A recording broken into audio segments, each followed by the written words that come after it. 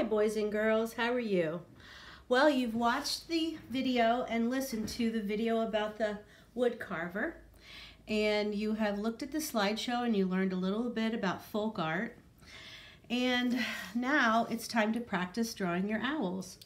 If you do the roll and draw, if you don't have dice, that's okay. You can just choose the one you like best.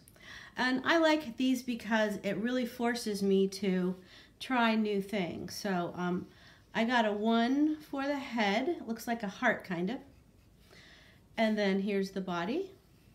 And this is just practice. I'm not trying to be perfect. I'm just trying to work it out and see which one I might like best.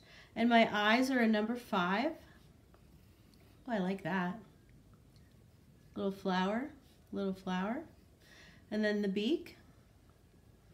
It's kind of an oval with the oval inside. Looks okay. And then it's time for the pattern, and in the pattern I got a number 2, and the 2 are like U's, and I'm just gonna fill the belly with that a little bit. You can add a pattern to the wings if you like, of course. And then for the feet, I rolled a 6. So there's my little owl. Now I'm gonna look at the how-to drawings, and I'm gonna try a couple of those. So here's number 1, step number 1.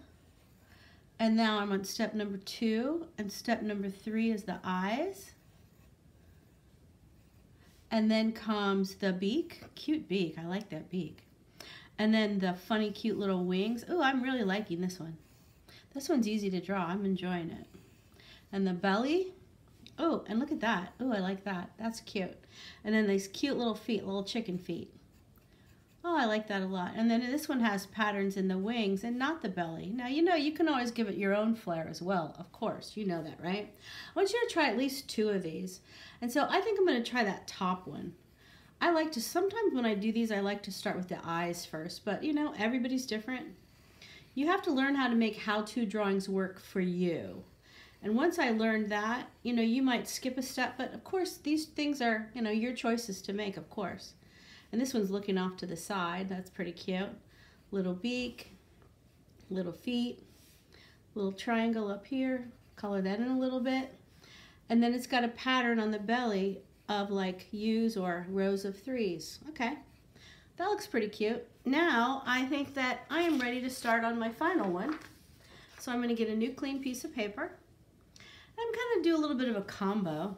And so I want to always start with my line of symmetry, and that's a very, very light line because you know that owls' bodies, just like our faces, are symmetrical. And so I'm starting with the head, make that up a little bit, and then I'm going to do the body.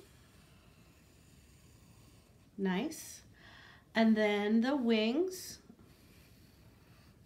Good. Then I'm going to work on the eyes. And remember, you always want to make an owl's eyes really big because they're nocturnal. That looks nice. I'm happy with that. Oh, the beak is cute. Nice. Oh, I like it a lot. And then here I'm just going to add some U's. Take your time. Have fun with this. And then I'm going to do V's here. And fill the whole area with V's. And this one should be bigger than your practice one. And try doing a couple. It's really fun. Nice. And then I'm going to do talons like this. I'm going to do 3. And then I can add way more details if I want to. Maybe go like this. Oh, that looks cute. I think I really like it. So now you're done with lesson number 1, and please save your drawing for lesson number 2. I hope you enjoyed it. Goodbye.